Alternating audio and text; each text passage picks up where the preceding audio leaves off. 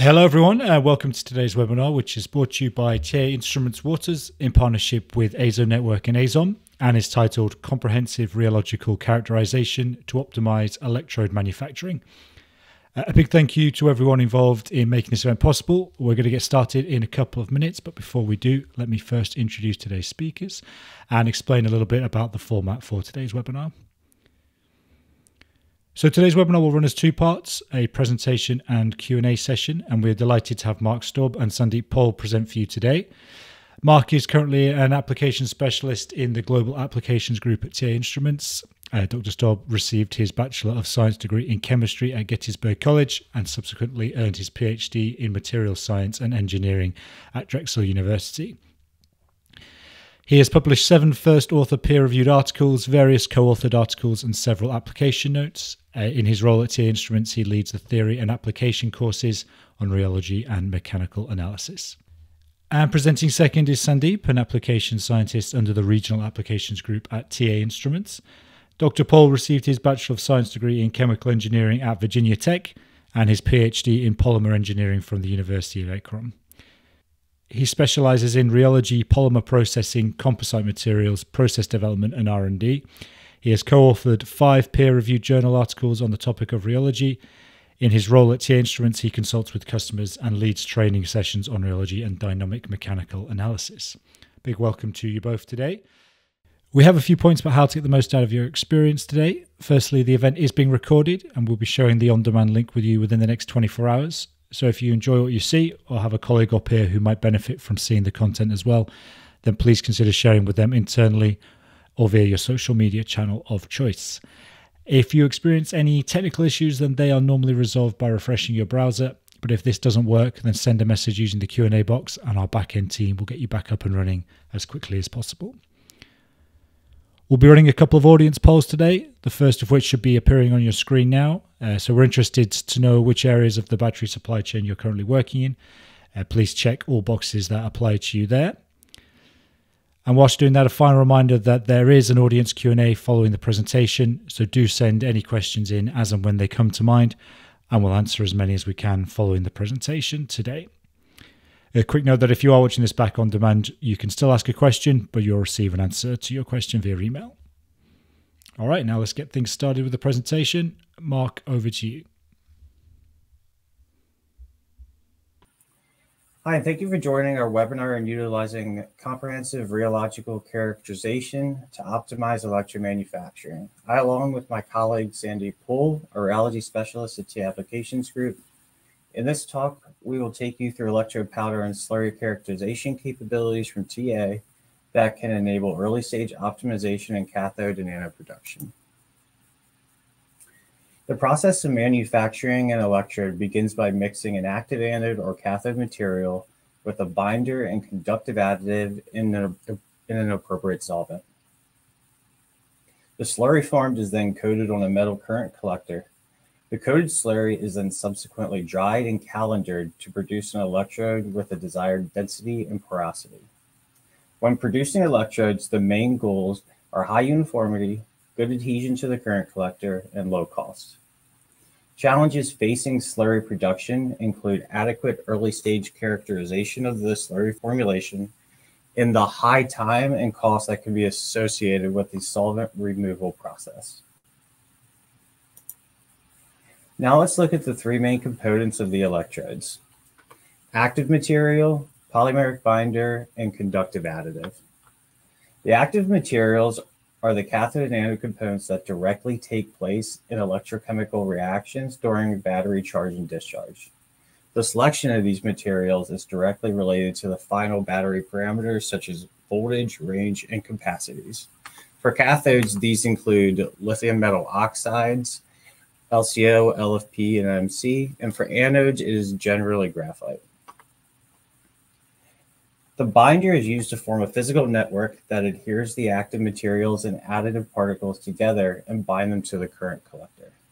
The binder also serves as a viscosity modifier and ensures a stable network in the slurry state. The most commonly used binder for the cathode is PVDF, and for the anode, it is usually a combination of carboxymethylcellulose and styrene butadiene rubber. The conductive additive is used to form a conductive network between active electrode components and the current collector. Carbon black is generally used for both the cathode and the anode as a conductive additive. Proper mixing to ensure a uniformly coated conductive network is key in electrode manufacturing and the ultimate battery performance. Ensuring quality in the slurry through the entire process is key to desired electrode performance. Here, the process is broken down into materials and properties that need characterized throughout the manufacturing process. For the incoming materials, these include the thermal stability, the purity, and the structure, and as we'll talk about very shortly, the powder properties. When the slurry is made, important properties include the solids content, the viscosity of the slurry, the thixotropy, the stability, and the drying kinetics. After drying the final electrode, important characterizations will involve proper composition and also proper structure of the slurry. The main components of the electrodes are in a powder form when they're sourced. Understanding the powder's bulk properties, such as bulk flow and cohesion under shear, are key for pre-slurry processing and mixing. There are several important processes and properties involving the powders that must be understood for the efficient manufacturing of the electrodes. First one we'll focus on is the dry mixing process, where components are mixed prior to the introduction of solvent. Variations in the component powders can lead to inconsistencies in formulations. This process is being increasingly important to understand as reduction of solvent and dry coating processes are being explored in order to eliminate the high cost and negative environmental impact of solvents. This is especially true in cathode production, where the solvents tend to be fairly toxic to the environment. Additionally, the agglomeration, which we'll talk about how it relates to the cohesiveness of the powder, and the flowability properties are going to be key factors in the powder storage and transportation processes as well. The two powder accessories we're going to focus on in this talk are going to be the flow cell, shown here on the left, and the shear cell, shown here on the right. The flow cell works by moving a helical or twisting T-type rotor up and down through a powder bed while applying a predetermined rotational velocity to the rotor.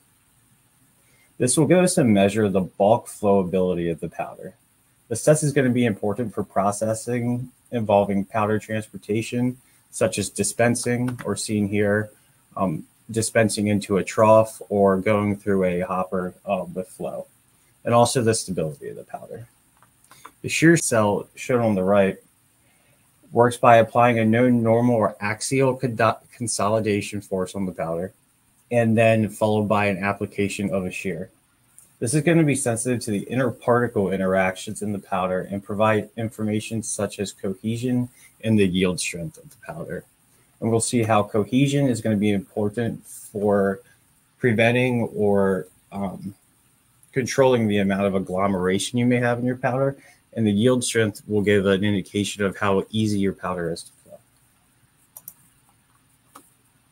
We'll get into the examples here by starting with a graphite anode. This is the most common active material in lithium-ion battery anode electrodes due to its good electrode performance, abundance, and low cost.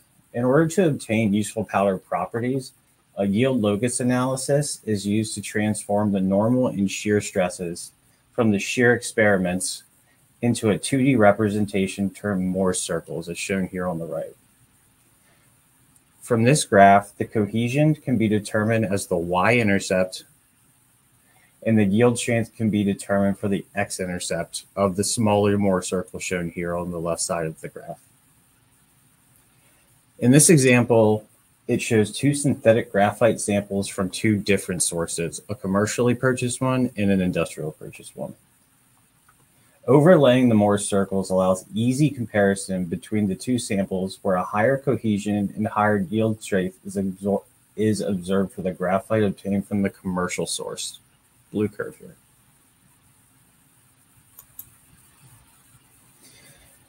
This shear analysis can also be coupled to imaging in order to correlate the bulk powder properties with the material's microstructure. On the left, we have SEM images of natural and synthetic graphites that are sourced from either commercial or industrial sources. The particle size and size distribution, along with morphology and surface texture, are very different depending on the source, as can be seen in the images. Looking at the shear data on the right, this clearly influences the bulk powder properties as well. The biggest difference is seen between the commercial samples, where the synthetic grade shows a high cohesion and yield strength. This is expected to translate to more agglomeration under storage due to the higher cohesion and more energy input required to initiate flow during processing, as indicated by the yield strength for the synthetic grade. Utilizing a different supplier and maintaining a natural or synthetic grade also shows differences. With this type of analysis, a manufacturer can optimize the anode formulation with the graphite source they choose. As mentioned previously, there is a push to reduce and replace solvent in the manufacturing process because of the unwanted time and cost it adds. Doing this requires dry mixing of the electrode components and then subsequently characterization to determine powder properties to optimize the dry coating process that is required without solvent.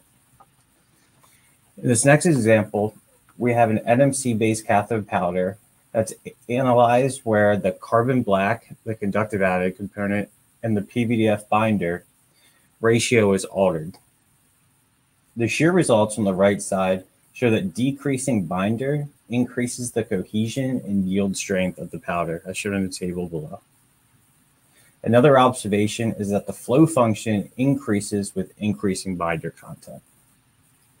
In the case of a shear cell experiment, the flow function equates to the ease in which powder particles can flow past one another, where if we have a higher flow function, it means the powder particles can more easily flow past one another. To explain these observations, we can turn to the imaging.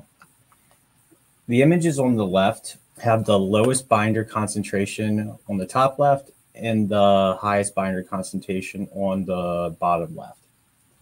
And we can see that at the lower binder concentration, the particles have a rougher surface with protrusions coming off of them.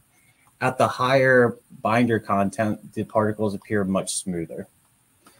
From a morphology standpoint, the binder is acting to coat the NMC surface and make the surface smoother. This allows the particles to move past one another easier and correlates to the lower cohesion, the lower yield strength, but a higher flow function because they can flow past each other easier.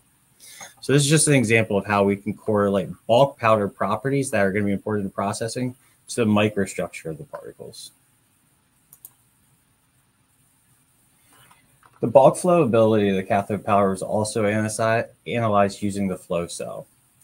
The results from the flow experiments are shown on the right.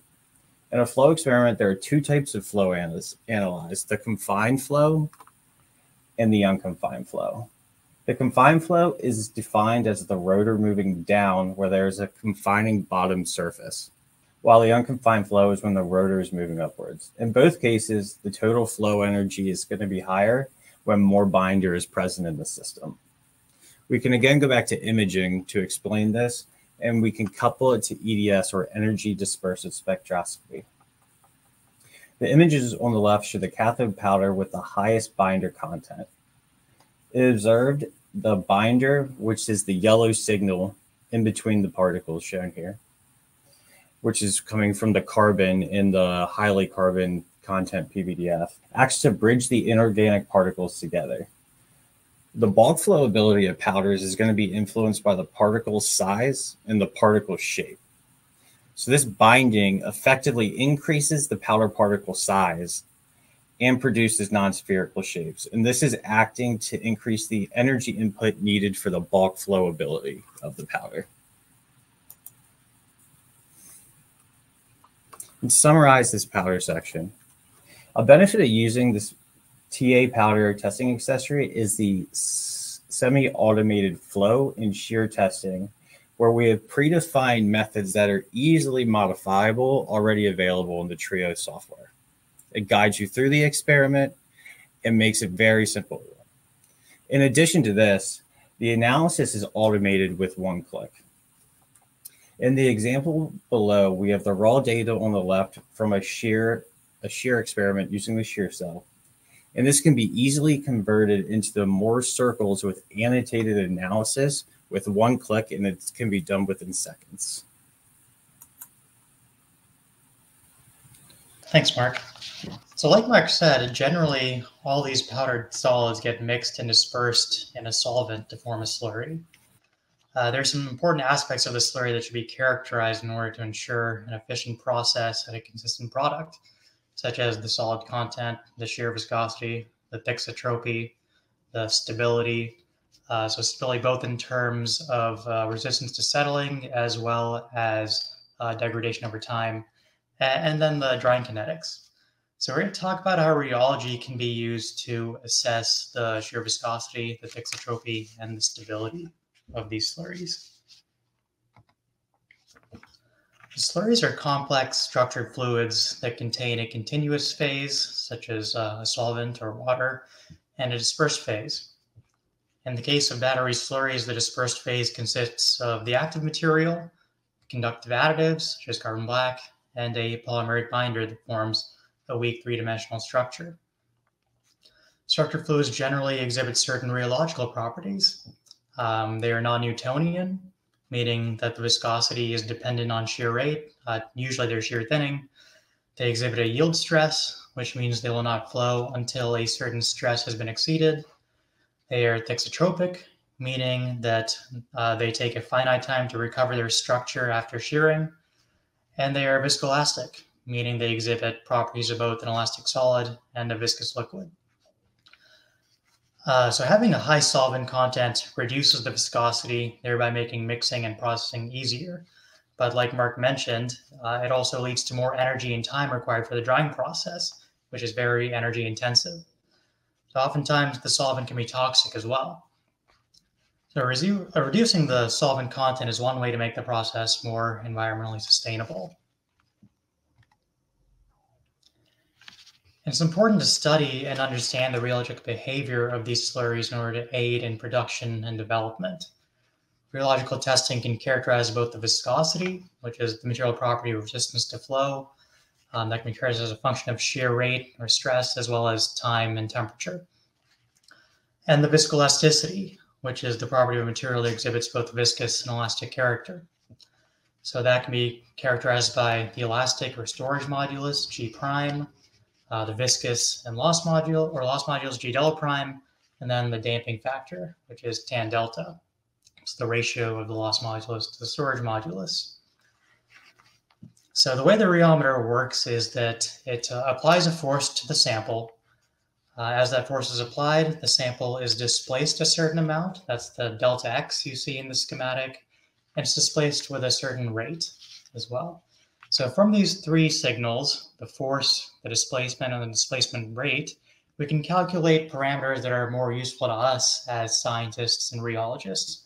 For example, the shear stress is calculated from the force, the shear strain is calculated from the displacement, and the shear rate is calculated from the displacement rate. And we can further define some useful ratios, such as the viscosity, which is the ratio of the shear stress to the shear rate, and the modulus, which is the ratio of the shear stress to the shear strain.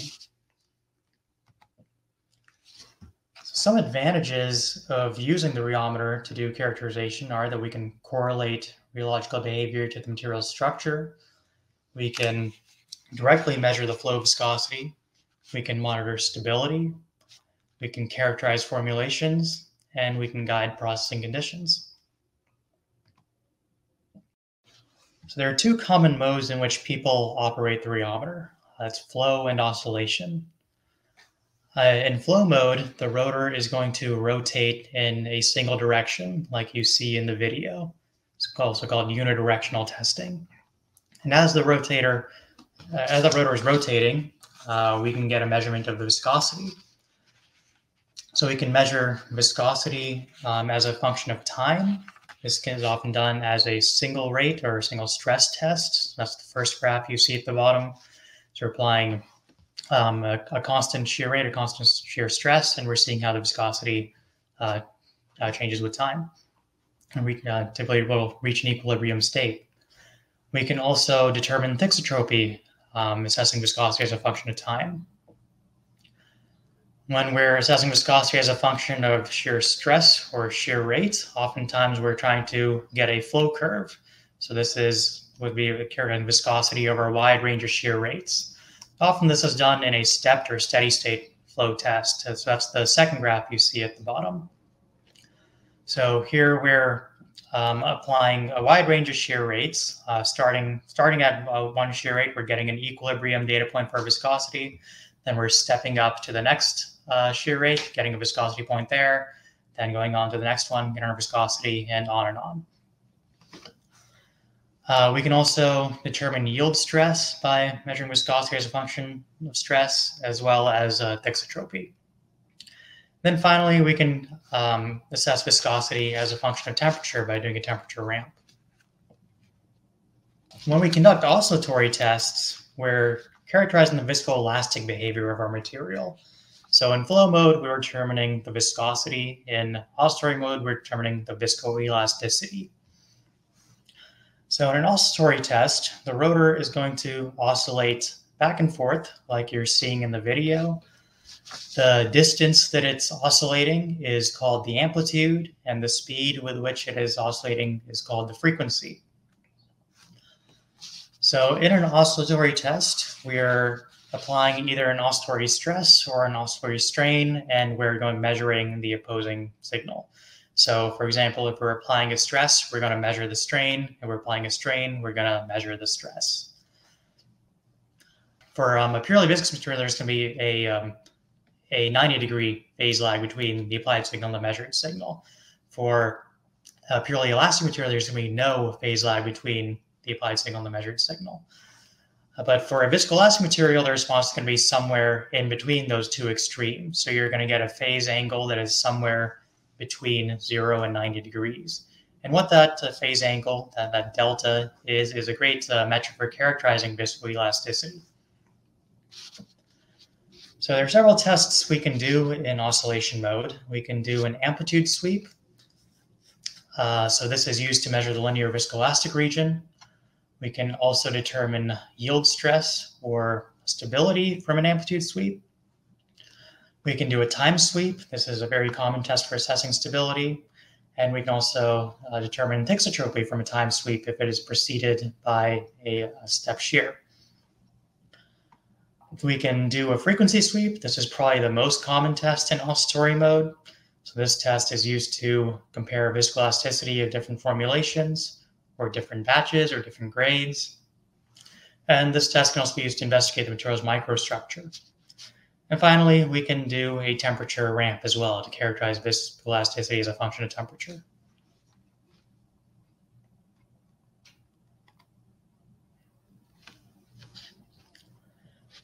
So when we're determining viscosity of a material, it's often helpful to get the viscosity over a wide range of shear rates. And that's because different processes correlate to different shear rates. So here's a flow curve of a general structured fluid and the shear range for some common processes.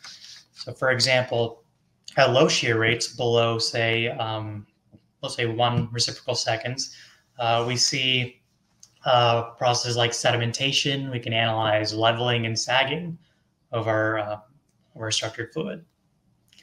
At medium shear rates, say above 1 or above 10 reciprocal seconds, we see processes like mixing and some coatings. Then at very high shear rates, above say 1,000 reciprocal seconds, we can see processes like spraying or brushing. So here we generated flow curves for 2 different anode slurries with different graphite particles. So one had natural graphite and the other had synthetic graphite. So based on the graph, we can see that the natural graphite had a higher viscosity than the synthetic graphite throughout the range of shear rates. They're both shear thinning materials, but looking at the graph and the relevant shear rate ranges, we can see that the since the natural graphite had a higher viscosity at the low shear rates, that's going to correlate to more stability and better storage stability. So that's going to be more resistant to sedimentation and settling. However, for medium shear rates that correlate to mixing, the synthetic graphite has a lower viscosity, so that's going to be easier to mix. And similarly, since the synthetic graphite has a lower viscosity at the high shear rates, say 100 to 1,000 typical seconds, that means it's going to be easier for coating in a coating process such as using a slot die or a doctor blade. And this is a great time to mention the difference between a rheometer and a viscometer. So a rheometer is going to give you this entire curve, whereas a viscometer is only going to give you a narrow range, say in the range of about 10 to 50 reciprocal seconds. So with a viscometer, you would really only be able to characterize the mixing behavior of your slurries. And you wouldn't be able to characterize the storage condition stability as well as the coating processes. Furthermore, doing this kind of test, we can help ensure batch-to-batch repeatability, and it can help to understand the structure change during coating to optimize coating parameters.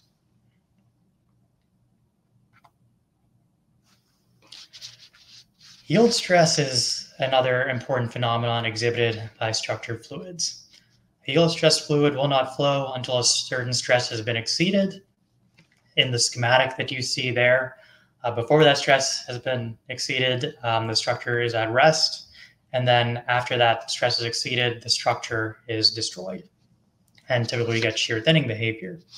So having a yield stress can be beneficial in preventing settling and sedimentation. So here we measured the yield stress of two different anode slurries using a shear rate ramp down method. This method is appropriate for fluids with a low yield stress. So in this graph, we have viscosity and stress versus shear rate. We started with a high shear rate, 100 reciprocal seconds, and then we ramped down.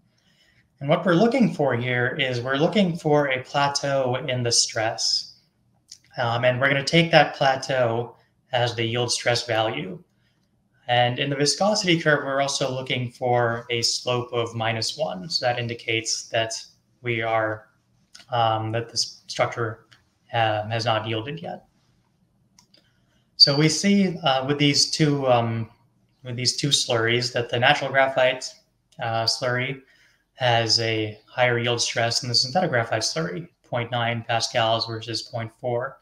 So this is going to indicate that the better stability and resistance to settling and sedimentation. This can also give an indication for pumpability of the slurry. So if we wanted to pump this slurry, it's going to take more energy to get the natural graphite slurry to begin to flow.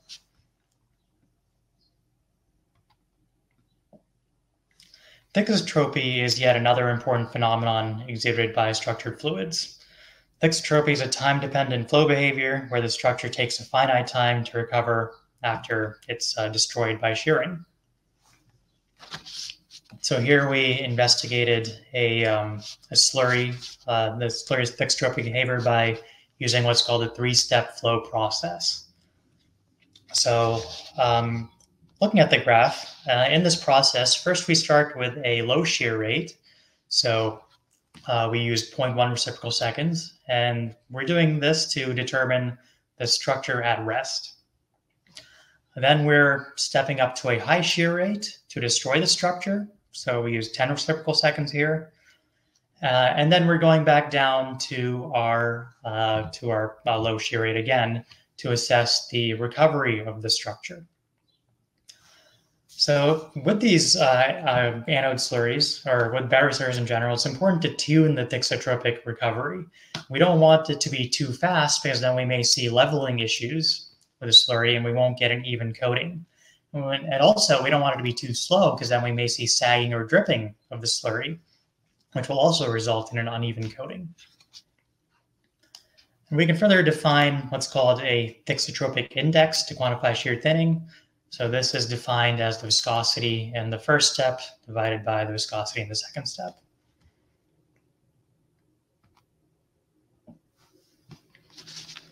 The most common test to characterize viscoelasticity of a material is the frequency sweep. The storage modulus represents the solid-like response, and the loss modulus represents the liquid-like response.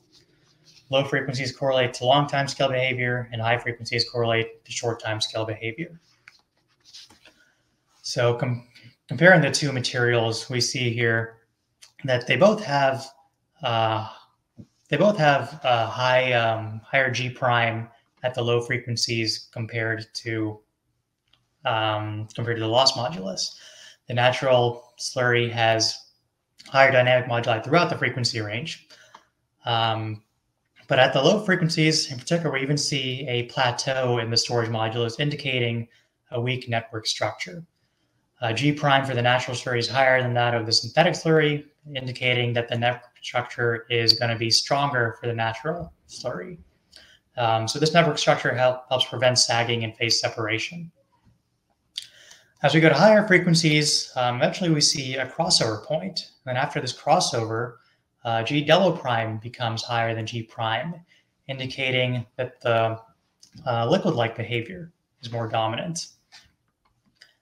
So at these higher frequencies, the liquid-like behavior means that the material is going to be easier to flow.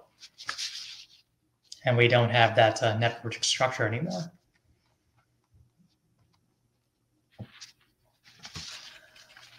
So these slurries tend to be very unstable and degrade with time. They're generally used shortly after they're mixed. Here we investigated the shelf life stability of an anode slurry with an environmentally friendly CMC binder. It's carboxymethyl cellulose. So CMC is a biodegrade polymer and is considered a sustainable choice for polymeride binder. However, as can be seen, this slurry degrades very quickly. So looking at the graph on the left, we have our flow curve. We did this measurement after 1 day, 3 days, 4 days, and 7 days after mixing. So we see that the viscosity reduces quite steadily with the aging time. Then on the right side, we have the low frequency G prime. So we did a frequency sweep. The low frequency G prime is taken at 0.1 radians per second. And we also have the modulus crossover. And we see that both of them decrease quite steadily with the aging period. And we see that for the 7 days aging, we actually don't even have a crossover, indicating we don't have a stable network when we're aged 7 days.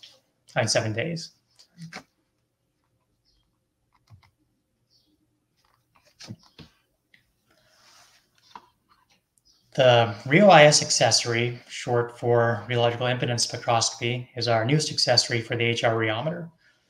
With this accessory, you can conduct simultaneous impedance and rheological testing. Looking at the schematic in the bottom left-hand corner, both electrodes for the impedance spectroscopy are on the bottom plate, which the sample sits on. There are no wires attached to the top plate, allowing for full rotation as well as oscillation testing. This allows you to characterize the conductive network at high shear rates encountered in processing, for example, Dr. blade and slot die coating. The accessory comes with a 40 millimeter top plate, which can accommodate a wide range of slurry viscosities. Our Trio software can report the Nyquist and Bode plots. The Nyquist plot, which is reactance versus resistance, is shown for carbon paste at various shear rates.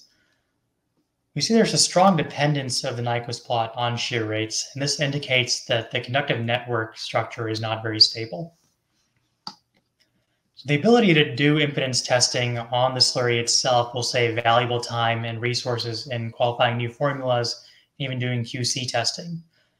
So generally, the impedance testing is done only after the entire process of coating, drying, and calendaring is performed. So being able to do this characterization before that whole process will certainly be beneficial. So we discussed how rheology can be used to characterize the powdered solids and mixed slurries in the battery manufacturing process. However, there are other important characterizations that can be made with our technologies as well, across the entire process, from the raw materials to the slurry to the final electrode stages. So in the incoming materials phase, we can use TGA to assess thermal stability as well as purity. We can use DSC to do QC testing on the binder, assess glass transition and melting points of the binder. In the slurry stage, we can use TGA to determine solid content as well as drying kinetics. And in the finished electrode stage, we can use TGA to determine composition as well as do some evolved gas analysis. So this brings us to the end of our presentation. Thank you for listening, and we'd be happy to take any questions at this point.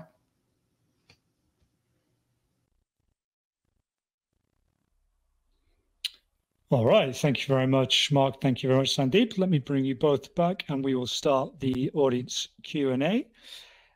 Just before we do that, though, we do have a second poll. So if you could share your thoughts of that poll, that should be appearing on your screen now. Mark, Sandeep, you still got me? You can hear me loud and clear? Oh, Sandeep, I think you're on mute. Perfect, got you now. Okay, let's go through the questions. So this first one, Sandeep, perhaps if I come to you first, and then Mark, feel free to jump in at any point. It's asking, is wall slip an issue with battery slurries? What recommendations do you have to address it? Oh, Sandeep, you're still on mute. 1 second. Let me bring you back. Can you hear me? Gotcha. Yeah, that's a great question. So in concentrated suspensions, like these battery slurries, a low viscosity layer can develop at the plate surfaces. So that creates a lubricating effect for the sample flowing over it. The sample can slip as a result. And this can manifest on the data as a decrease in the viscosity and shear stress. The effect is typically seen in steady flow tests at high shear rate. But it can also occur in other tests as well, such as large amplitude oscillatory shear. It's problematic at high angular velocities or large strain amplitudes in oscillatory tests. So there's a way to determine if you have wall slip, and that's you conduct your test at multiple gap sizes. So you can vary your gap, say you can use 1 millimeter gap, and then you can do your same test at 600 microns and then 2 millimeters, and you should get the same viscosity at, and it should be independent of the gap. Then the common way to deal with wall slip is to use a geometry of the roughened surface. So TA offers sandblasted and crosshatch geometries for the HR rheometer. Sandblasted geometries are appropriate for samples which exhibit mild or moderate wall slip, and then crosshatch geometries are appropriate for samples that exhibit severe wall slip. For battery slurries, sandblasted plates are likely the appropriate choice if wall slip is a concern. All right, then Mark, how about I come to you for the next one? Can rheology be used to detect agglomeration in a slurry, and what effects would agglomeration have? Yeah, so you'll be able to see that, and this kind of relates to another question too, about how can powder analysis be related to slurry analysis. So in the powder, we talked about the cohesion. High cohesion means that you're probably going to have a lot of powder agglomeration. So if you know that before you're mixing, you're going to be mixing essentially large chunks into your solvent, and it's going to be harder to mix. How we'll see this, we can see a difference in the viscosity, but you'll also get a difference in the frequency sweeps from the oscillatory testing, because your underlying structure is going to be different. So if you are realizing you seem to have inhomogeneous slurries, and then you can relate that to the frequency sweep signature, which basically tell you the underlying structure. What it's exactly going to look like is going to depend on the mixing problem, but that's essentially, you can use it to monitor that. Sure, good stuff. Next one, Sandeep's asking, how can the Nyquist plot be used to predict stability of the conductive network?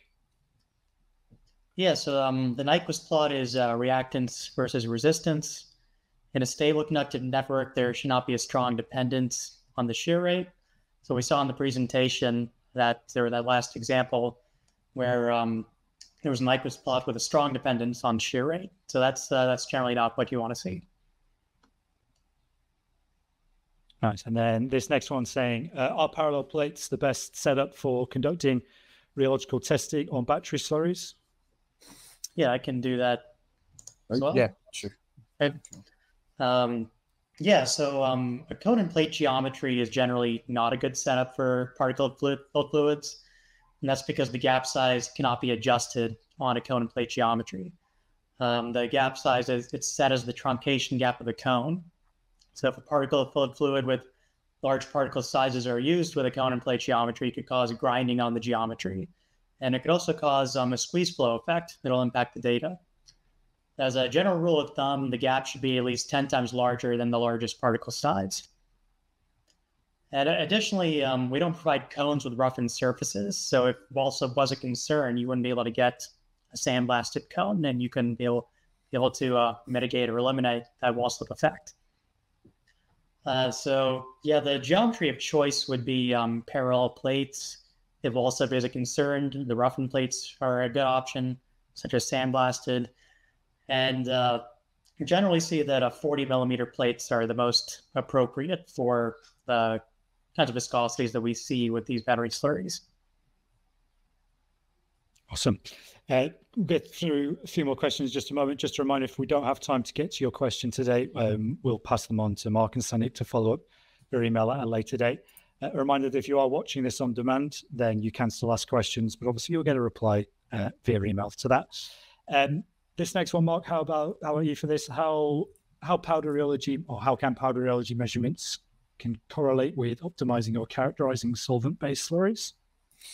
Yeah, so kind of like I talked about before, we mentioned cohesion, yield strength, all of these powder properties that we can determine from this accessory. And essentially, you're going to see how there's going to be a difference in when you make the slurry, how well the powders mix. If you have something that's extremely high cohesion, high yield strength, so it takes a lot of energy to make it flow, you're going to have to input more energy in to get it properly homogenized into the slurry. So knowing the underlying powder properties before the mixing process, if you're using a solvent-based slurry system, it'll give you more information to make more adequate determinations of how to mix the powders, how to join everything together. If you've ever seen anyone who's made an anode, if you take the graphite, the carbon black, and then the polymer powder, just handling those powders, they're three very, very different textures, and the carbon black is an extremely light powder. Graphite's more dense. So knowing those powder properties before you go into the mixing process just helps you optimize it so it's properly homogenized, which is going to lead to a homogenized electrode in the later stages. Awesome. Quick note for the audience that there is a handout to download on the left-hand side of your screen. You should see an ebook there, so please do download that before you leave today. And once we are finished, there will be a survey appearing on your screen, so please do share your feedback with us before you finish up. I can see one more question, guys, for the time being. Sandeep, perhaps I come to you for this. What are sample size requirements for powder versus slurry testing with the rheometer? Yeah, so for slurry testing, if you're using the recommended 40 millimeter plates, generally you don't need that much. You maybe need 2 millimeters of sample. Generally, you want to load excess, so then you can trim the sample and get a fully filled gap. For our powder accessory, we have different cups depending on the test you're going to do. So the cups are different sizes. So for there's a cup for the flow cell and then a cup for the shear cell. I'll let Mark comment on the volume of those cups. Yeah, that's going to be about 20 grams of sample, I'd say, something like that for a normal powder that you would handle. If you look at that, the cup right there on the bottom, that would be basically a parallel plate, and then that entire cup is filled with the powder because it's a bulk measurement. So it is significantly more powder required than compared to doing parallel plate slurry testing. So. All right, perfect. Good stuff, gents. I think we'll wrap things up there. Just final few notes that there will be a link with the recording coming into everyone's inboxes within the next 24 hours. So if you have missed anything, you can watch back anything, share with your teams, etc. Please do share your feedback on that survey that will appear on your screen in just a moment, and do download that ebook before you leave today. Mark, Sandeep, any final thoughts before we finish up? Yep. No. Thank you, everybody. Thanks. Awesome. Good stuff. Thanks again to everyone in the audience for joining you from across the world. Mark, Sandeep, appreciate your time, and thanks for sharing your expertise with everyone. Hopefully see everyone again very soon, and I wish you all a pleasant rest of the day. Thank you.